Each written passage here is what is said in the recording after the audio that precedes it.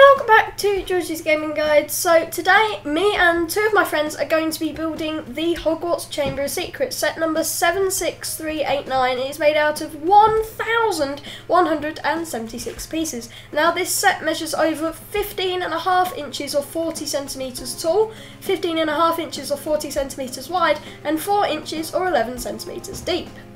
In this set there are 11 minifigures and they are all unique. They're Albus Dumbledore, Colin Creevey, Ginny Weasley, Justin Finch, Luna Lovegood, Nearly Headless Nick, who's glow in the dark, Professor Gilderoy Lockhart, Professor Sinistra, Tom Riddle, Harry Potter and the special 20th anniversary golden Voldemort.